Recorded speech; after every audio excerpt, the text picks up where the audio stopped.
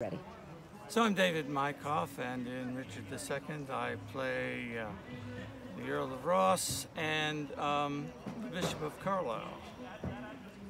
Richard II sets up the conflict that runs throughout the rest of the English history plays and really gets going what's at the heart of that conflict, it seems to me, which is what are the consequences when powerful people betray the trust and loyalty they have to each other and to the people for whom they are responsible for governing.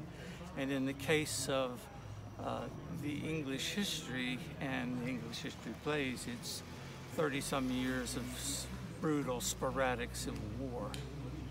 But the play doesn't treat these as a set of abstract issues, but as living personal relationships among fully realized characters. Richard, a young king who came to the throne as a child, has developed very exorbitant tastes for his court style and is imbrued in a number of expensive military conflicts as well. So he needs money and more money and more money, and he obtains it by overtaxing the people and by squeezing the nobility in ways that violate traditional customs and unwritten rules for doing that. It all comes to a head when he exiles and then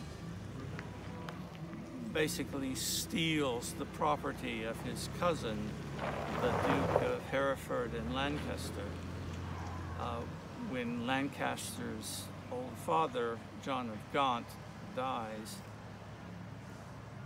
And eventually the land becomes so restive that when the Duke of Hereford and Lancaster returns in order to recover what's been taken from him, he gathers so much support that it soon becomes a rebellion. And the upshot is that Richard is deposed and eventually murdered.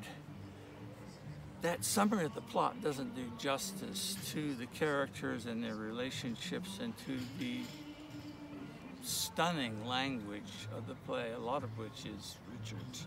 Richard missed his vocation as an actor and a poet, really. It's a wonderful play.